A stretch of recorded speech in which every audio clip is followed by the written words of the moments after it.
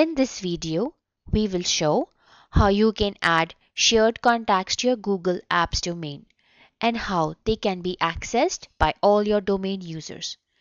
Let's start by searching for contacts, starting with B in the Google Web interface. We see one personal contact for Bob, but do not see any shared contacts. Now let's go to the Shared Contacts admin service by Setup Made Easy, which is available in the domain dashboard in Google Apps. We see 4 shared contacts. Let me create a new contact for Bill Davis through the application.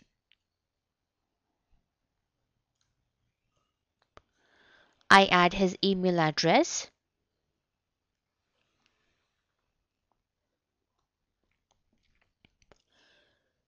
his phone number,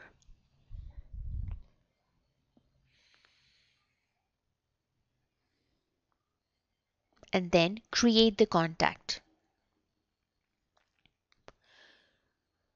On the resulting screen, we can add more information for the contact. Notes,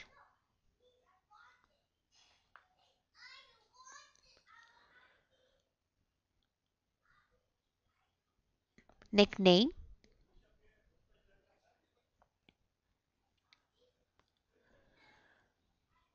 title,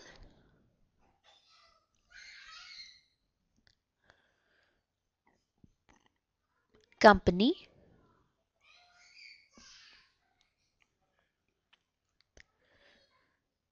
phone number,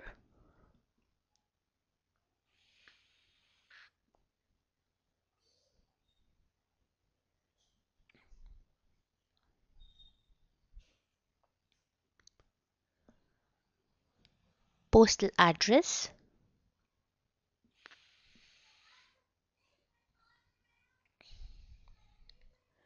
I would like to add the exact office location for Bill.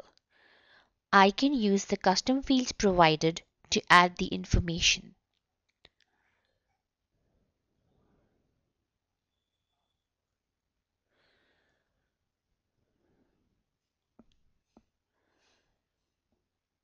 I then save the contact information. Now we have created a shared contact for Bill Davis. Everyone in the domain can now access the contact information. Please allow 24 hours for the information to propagate to all the users. Let's check back in Google Mail interface and look for Bill. Now, when we search for B, we see Bill.